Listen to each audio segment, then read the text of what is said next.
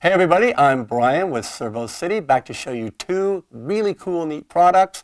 First, we have our 2-channel motor controller. Basically, you can control 2 motors with this, 30 amps per channel.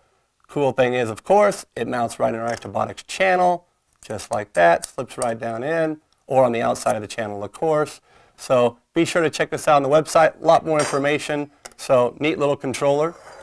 Next, we have, and of course I always love mechanical components, our brand new 80/20 roller mount. So basically these kind of look like a funny little product, but what it allows you to do is allows you to take our new 80/20 wheels with the 5mm standoff and bolt them on like this.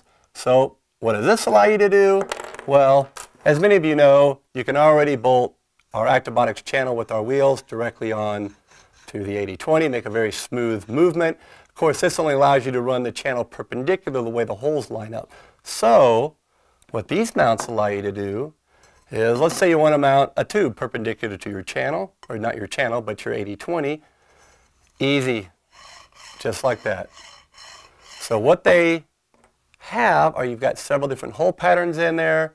They simply slide right on, just like this. And of course, that gives you many different options for mounting.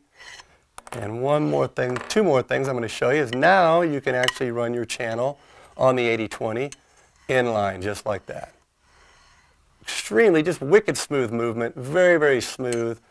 Of course, every length of channel you can do that with. And what's even cooler is the fact that now let's say you want to run a servo on 80/20, no problem. Now you've got an easy way to mount a servo directly on 80/20.